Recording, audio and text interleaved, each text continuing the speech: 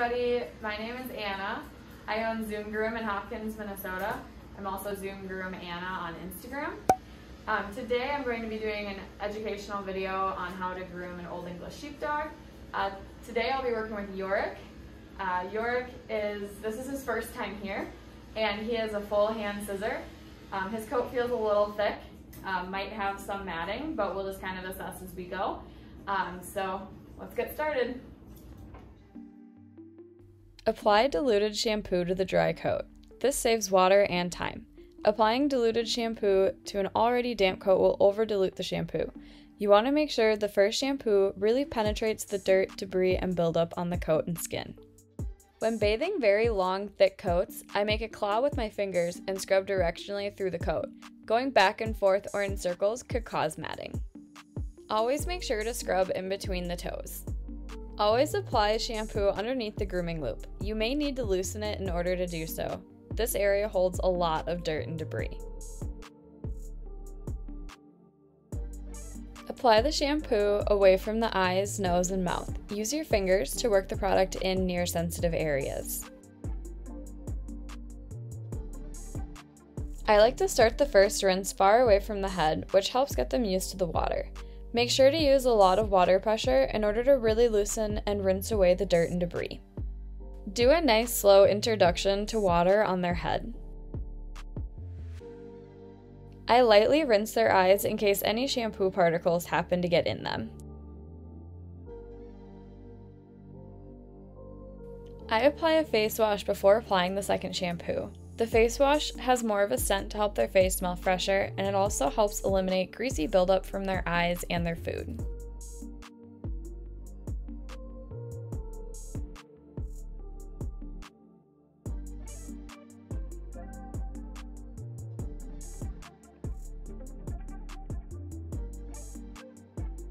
Don't be afraid to use a generous amount of shampoo.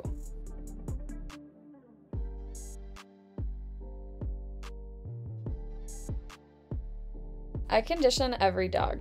Conditioner replaces the healthy natural oils that the shampoo strips out. This helps promote healthy skin and coat. Always work the conditioner deep into the coat. I apply the conditioner on top of the last shampoo. This saves time and water. It also helps ensure I don't over-condition the coat. Start the last rinse on their head and work your way down and back. Use lots of water pressure and be sure to feel the coat and make sure all the product is out. Don't forget to rinse underneath the grooming loop. Squeeze excess water out of the coat before towel drying. I use cotton towels to soak up the water from the coat. The more water you can remove from the coat, the faster they will dry.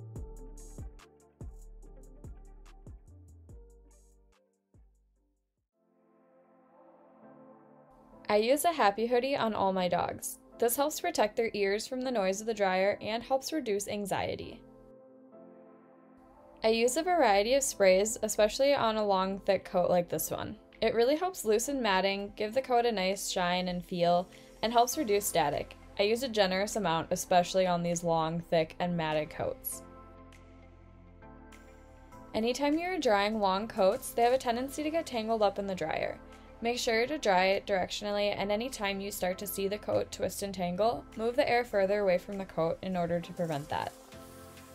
Make sure to dry it all the way down to the skin. If the coat is still damp anywhere, it'll be much harder to brush out and it won't finish out nicely. You can use a brush when dealing with these long matted coats to help release the matting.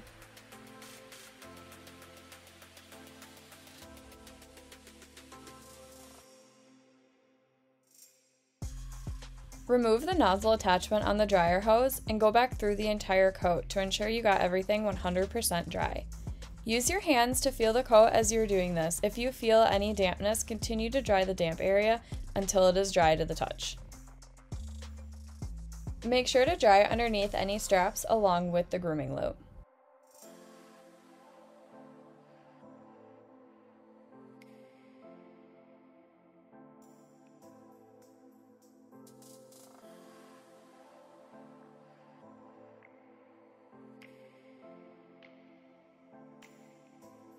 Avoid blowing air directly into their eyes, ears, and nose. If the dog gets nervous, try turning the dryer down on a low speed and give lots of positive reinforcement.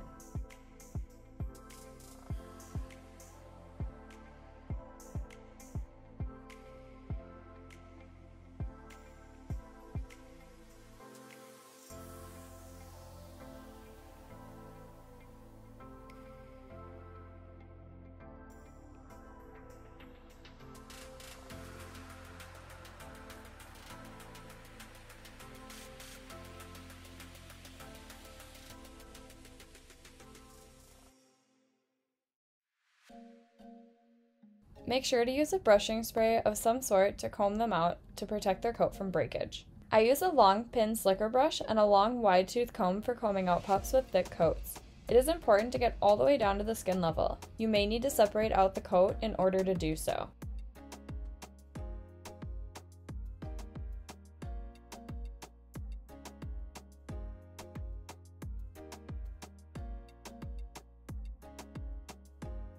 Yorek's coat is very packed in at the skin, so you'll see me using an undercoat rake to break apart and release the matting.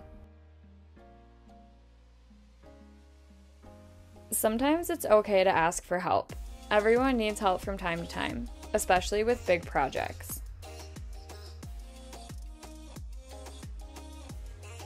I won't come out a dog if the matting is severe, and if I decide to come out a dog, I do charge for it. In this case, Yorek's owners have been grooming him at home, and this is his first professional grooming session. His owners did a pretty good job of keeping him mat-free, but he has a lot of dead packed-in coat trapped at the skin level. I chose to comb him out this time since Yorek seems to be tolerating it, and I will be educating his owners on how to properly care for his coat. I will be giving them suggestions on what tools to have on hand, products to use, and a schedule to maintain his coat. I will also be charging them quite a lot for dematting. I ended up charging about $150 in dematting charges and roughly $300 for the groom.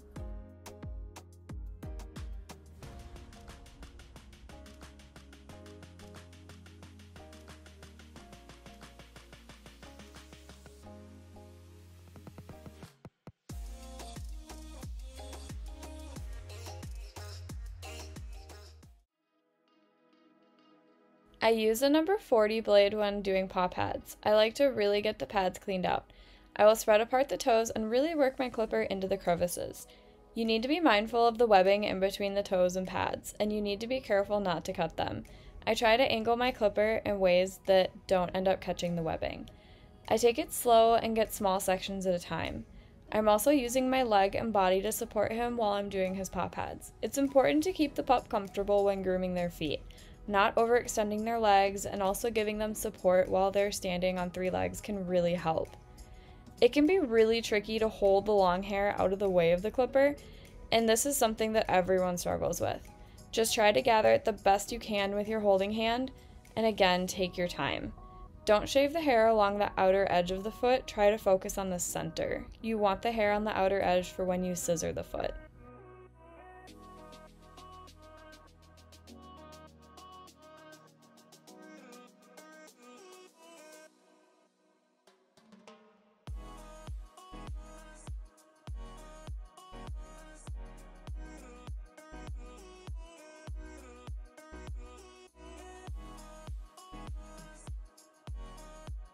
When clipping nails, I use what I call a shaving method. I like to just clip a minimal amount off at a time. I watch for the quick to appear in the middle of the nail. On a black nail, it'll appear as a small black dot with a small amount of white surrounding it. On a white nail, it'll appear pink, sometimes a very, very light shade of pink. When dremeling the nails, really focus on smoothing and rounding the edges. Work the Dremel all the way around the tip of the nail a couple of times. Make sure to help support the pup when doing their nails and try to keep them comfortable by not overextending their legs.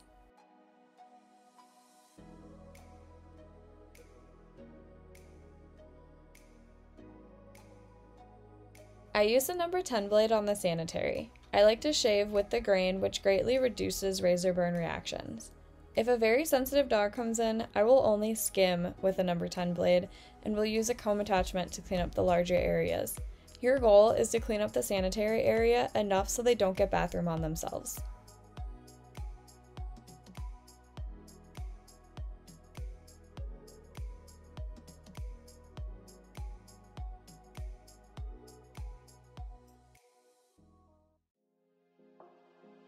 I use a 6-inch curved shear when trimming paws. I always start with the bottom of the paw. I comb everything down and trim the sides and rear of the paw flush with the paw pad.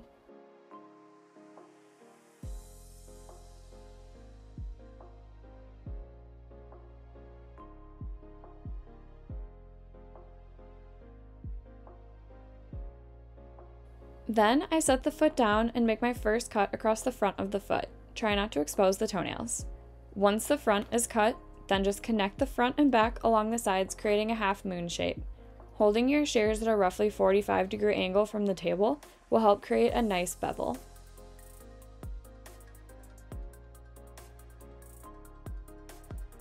Using a thinner along the edges can create a really soft, natural look.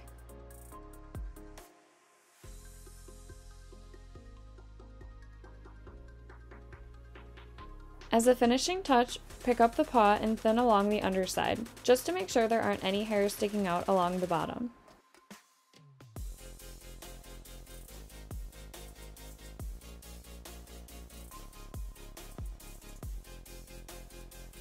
When I'm doing a full hand scissor, I like to start with the paws, work my way up the legs, trim the body, and finish with the head.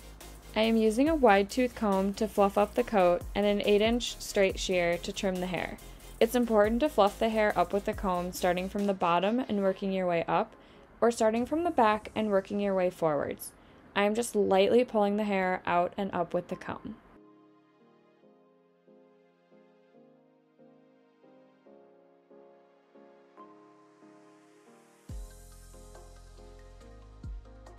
Make sure to trim around the entire leg. I like to section out the leg. I oftentimes start with the hock as one section, trimming the outside, inside, back, and front, and then move on to the thigh and trim the outside, inside, back, and front.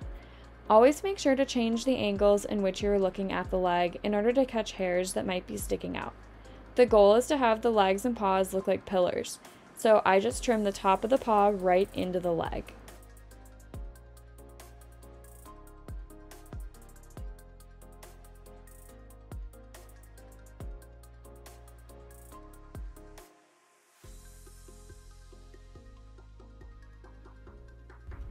When trimming the body, I try to follow the length I set on the legs. I'm using a chunker on the body instead of a shear to help achieve a softer look. This is also a bit more forgiving on the coat and shows less scissoring marks.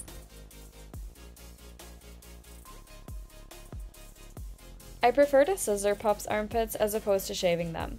I find that scissoring them creates a more even look.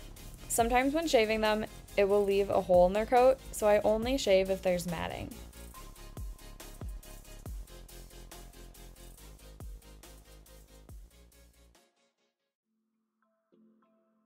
Yorek is getting a non-traditional sheepdog face. His owners like it shorter and tidy in order to keep it cleaner. When trimming the head, I like to start with trimming the lip line. I trim tight along the lip line and use my thinner to blend it up into the muzzle.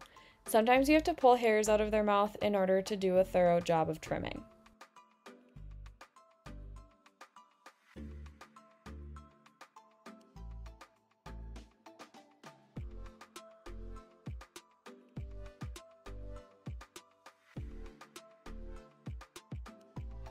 On Yorek, I'm using a thinning shear in between his eyes. I'm using the thinning shear in order to achieve a soft, natural look. I'm only trimming the very inner corner of his eyes.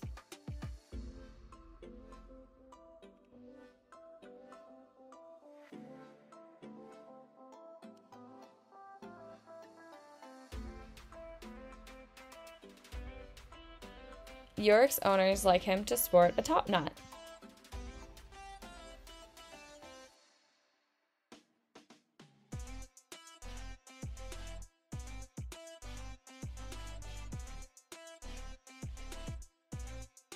Because Yorek's chin is so short, I'm going to scissor the front of his neck a bit tighter in order to blend and have a nice transition. Trimming this area shorter will also help prevent any matting caused by the collar.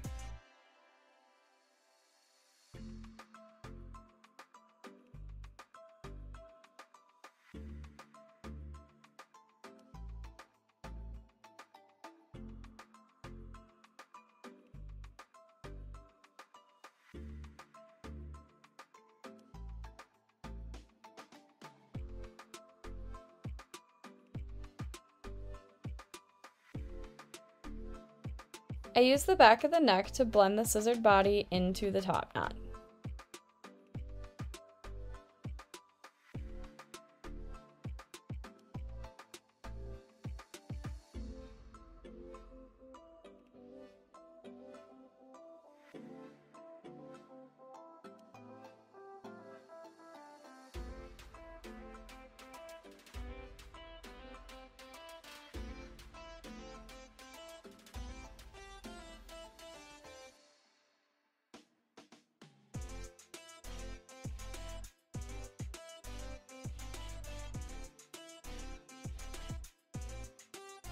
Thank you so much for watching.